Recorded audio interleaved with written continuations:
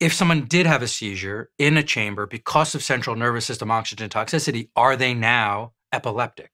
The answer is no. That is a moment in time. It is an expression neurologically from too much oxygen in this particular moment. And once the oxygen is removed and the oxygen levels come back down, this person is in no greater risk of having further seizures down the road. And so they do not need to see a neurologist. They do not need to be evaluated. They do not need to go on epileptic medications.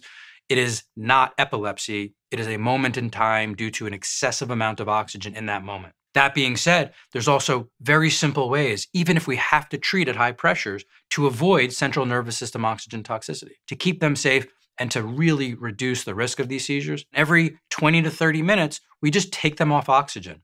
We let them breathe regular air for 5 minutes at a time. They're called air breaks. So it's not difficult to keep people safe and away from seizures, even when we have to treat at higher pressures.